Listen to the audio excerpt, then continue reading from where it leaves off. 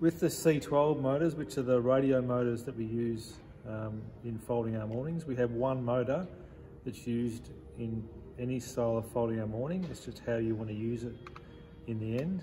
You can use it as we did with the zip drive. You set a fixed top limit and a fixed bottom limit, and then they're a fixed limit, they don't change. But what we recommend with folding arm awnings is you use the torque limit at the top.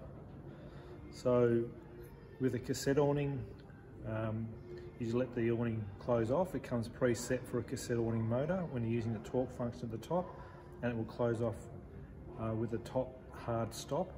So it brings the cassette box with complete closure into the awning.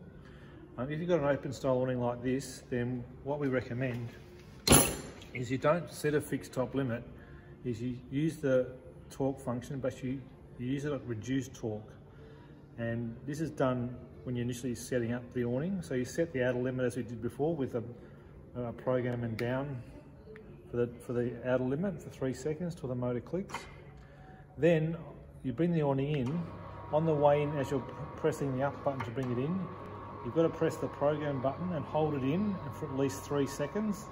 You just keep holding it until the awning fully closes. And when it closes, you'll see it come out and back slightly.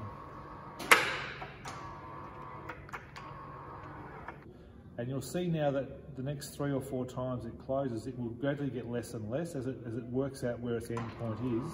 It will be just looking for a very small amount of force to close off. At the moment, it's slightly less than it was before. But do it a third time, and we bring it back in, it will be at a similar one as the time before. And the next time it closes, you'll notice it is at reduced force again. So there's putting a lot less pressure on the arms and the fabric at this point. Then the 5th time it's closed, it'll be a nice reduced stop. So that way you'll always get complete closure of the awning. Even with fabric stretch, it will still fully close because the awning the motor's looking for something to block it.